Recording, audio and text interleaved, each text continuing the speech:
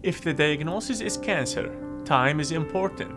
Call the PMC Lawson Cancer Center and we'll see you quickly with the goal of starting your plan of care within 2 weeks of diagnosis. Our purpose is saving lives. Mingo County had many close races on election night and a larger voter turnout than expected at nearly 36%. It's very important that everybody exercises their right to vote. It's one of the very few freedoms we have.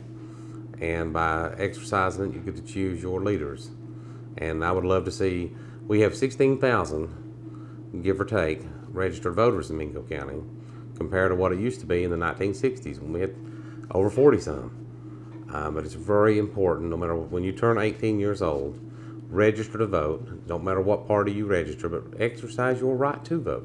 Mingo County's election results for U.S. House of Representatives 1st District, State Senator 6th District, House of Delegates 29th District, and House of Delegates 34th District reflected the outcomes in the overall districts, with local voters picking the winners in each of those races. The election was close, a lot of tight races.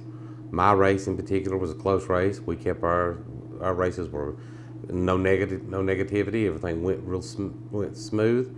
We had a few issues throughout the day, but everything got resolved throughout the end of the day. A special election was held for County Commissioner unexpired term, wherein Democratic candidate Nathan D. Brown won with 3,048 votes. The race for Circuit Clerk was closed with a margin of 69 votes, in which Democratic candidate Lonnie Hanna won with 2,900 votes. County Commissioner was won by Republican candidate Thomas Taylor with 3,168 votes. And County Clerk Yogi Croft won his election with a margin of 136 votes at 2,947 votes. Many also voted in favor of the tax levy, which does not raise taxes but continues the rate already in place.